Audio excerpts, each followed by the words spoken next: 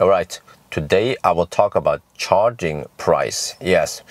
So actually, Circle K, they invited me over to have a meeting with them, and they wanted my opinion about charging prices. Yeah, because Circle K, they started rolling out charging stations, and that's a good thing actually. I like it. Yeah, more gas stations should do that.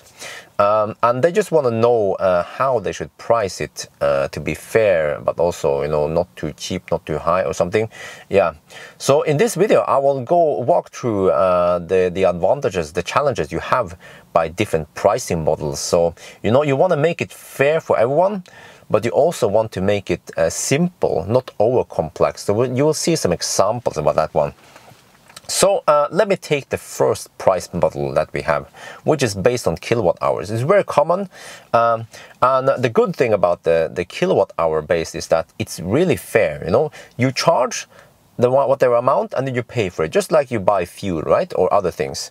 And it's also really easy for at least experienced people to understand kilowatt hours. Yes, and also it's not dependent on that the car has to be warm. I mean, the battery has to be warm. So even if you arrive with a cold battery, or if you have to charge your high state of charge, it goes a little bit slow towards the end. It doesn't cost you a fortune, and it's also really easy to measure by the charge point operator. Just number of kilowatt hours delivered, that's it. But there are some disadvantages because you have slow charging cars that could hog the charger, and a charging, especially a fast charger, is a very, very good resource that you don't want people to hog it if other people are waiting for it. And it could also be a little bit confusing for beginners because some people, they seem to mix up kilowatt and kilowatt hours. Yeah. And also another problem is that, okay, this is the case for AC charging, where you can, in many cars, you can adjust how fast you can charge. Then you could actually abuse this if you connect it to a 22 kilowatt and you only pull 3 kilowatt for a long time, then technically you are charging there. They could be using it as a parking spot or whatever, overnight. So yeah, it could be hogged, but I will also come back to that one. Yeah. But okay, the next price model is based on time. So that one is also really easy to understand. Everyone knows about how time works. So even if they don't know about kilowatt versus kilowatt hours, and it is again very easy to measure by the charge point operator, and also it prevents hogging. Yeah, because you have to pay based on time. But it might be unfair based on some models. So for example, at high power charger, those 150 kilowatt fast chargers, then a Kona will only get 75 kilowatt, whereas e-tron can slurp in 150 kilowatts. So it's unfair for the Kona versus the e-tron if they have to pay based on minute. I will also show you some examples about that one.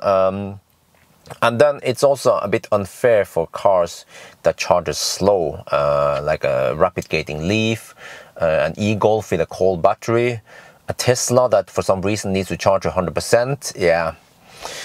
Okay, next price model is a monthly fee. And then you can just charge as much as you like. So we have, I think, Clever and B in Denmark and Sweden, they have that one. So you just pay for the subscription and then charge as much as you like. Yeah.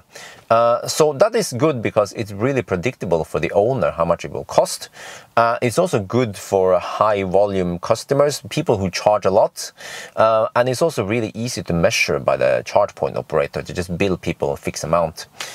But the problem is that it will encourage hogging of charges. So people, they can just stay there as long as they like. It doesn't matter. Yeah. And also it's a disadvantage for people who don't charge that much. Like me, I occasionally go to Denmark to charge, but actually I avoid Be Clever because they're so damn expensive, but still. And also another problem is that you're kind of tied up to one operator, For example, in Denmark, you have Eon and you have Clever, yeah. And then if you have a subscription in Clever, then you kind of tied up to that one rather than using the Eon also. So that is not good for competition. Yeah, you should be free about what you should choose. Okay, and then we have another price model, which is a fixed price per charging session. That one we have, Eon uses it. In Sweden, it will cost 50 SEK, 50 Swedish kroner for one charging session. Ionity also uses it, 8 euros per charging session. So it's good for cars with large batteries, like a Tesla or an e-tron. And it's also really easy to understand that price model, yeah. And it's also easy to measure, just yeah, one time, done. But the problem is that anyone can stop that charging session. So I think that one is not a big problem yet, but it could be a problem one day, yeah. And also it encourages people to hog the chargers. I've seen it. I've seen e-Niro hog the charger, charge it to 95%. I've seen e-Golf charge to 100%. So that is niche good. And again, it's not a problem today because we don't have too many people using the Ionity chargers, but eventually one day it could be a problem. And also, it's not very profitable for cars with a small battery, like this one. You know, I'm sitting in an Ioniq, and it's really good for Ioniq to stop at Ionity charger. Yeah, ironically, yeah. And also, if you just need to top up for 10 minutes or 5 minutes, then it's also not good because you pay that big price. You know, it would be better if you could just pay per minute then. Yeah. And again, another problem is that it's bad if the charging stops. We've seen that with the Model 3 way too many times. If it stops, then you basically lose the money and then you have to start again and pay once more. Yeah. Okay, and then let me talk about the challenges with high power charger. So, you know, when you have those 50 kilowatt fast chargers, most cars, they charge about the same speed. So that's why time-based there, it's mostly fair. But the problem starts when you have high power chargers, because a Kona can maximum get 75 kilowatt, whereas e-tron gets 150, yeah. And then you even have a Tesla, or Tesla can get almost 200 kilowatts. So how do you make it fair, you know? And based on price, it won't be fair, yeah.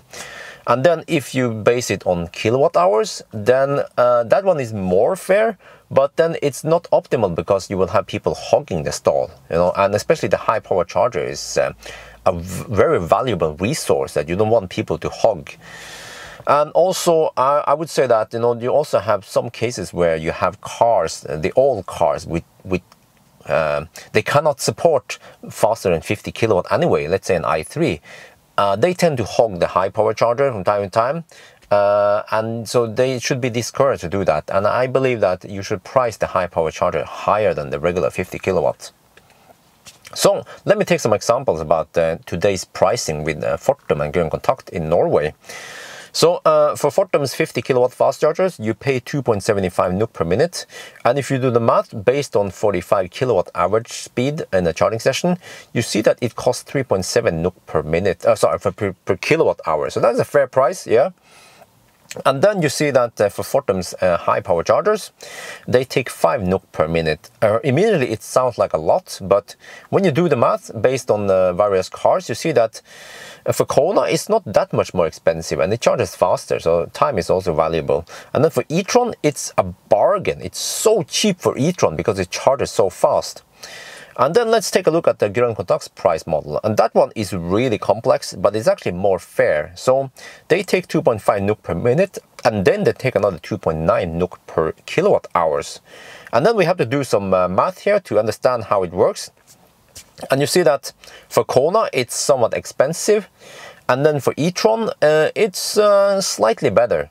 But you see that Grønn Kontakt is more expensive than Fortum when it comes to the high power charger. Yeah, but the problem with Fortum is that it's really unfair for e-tron versus Kona. So how should we price it then to make it fair? Well, I believe that for high power charger, it should be a two-component price. So meaning a time plus kilowatt hours. But we should try to make the time component low. And also, the example with Grønn Kontakt is really confusing because you have fractions. So I suggest that you use integers only in the price to make it as simple as possible. So I will actually suggest that the price on high power charger in Norway should be 1 NOK per minute plus 4 NOK per kilowatt hours. So if you do the math with Kona, you will see that it will cost 4.8 NOK per kilowatt hour.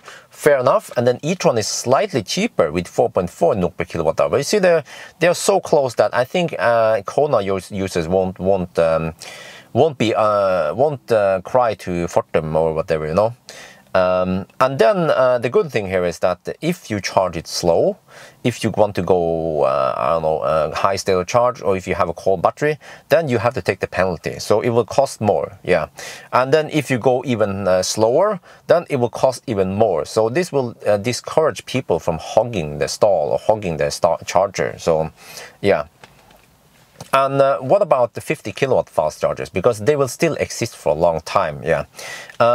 Again, like I mentioned, most cars, they charge at around 40 to 45 kilowatts. So in that regard, I would say that time component is the best here. Just make it time-based, like it is today already.